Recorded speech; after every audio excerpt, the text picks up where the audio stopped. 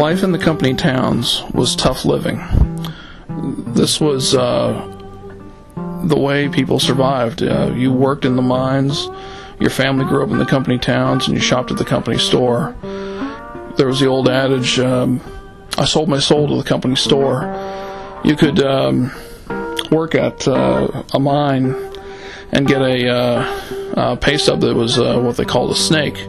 And what that was is your earnings and your deductions from the company store and your health insurance and your UMWA dues equaled out zero. So your earnings equaled your deductions, and that was a snake. Zero pay for 2 weeks.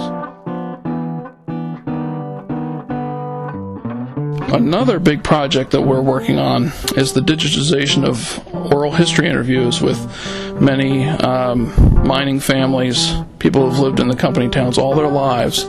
Many of these were recorded in the 70s and 80s and 90s of people who were born in the 1890s and 1880s.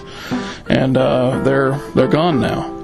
And these are rare records that need to be transcribed and available online. So we can preserve their history and the local history of Indiana County and western Pennsylvania.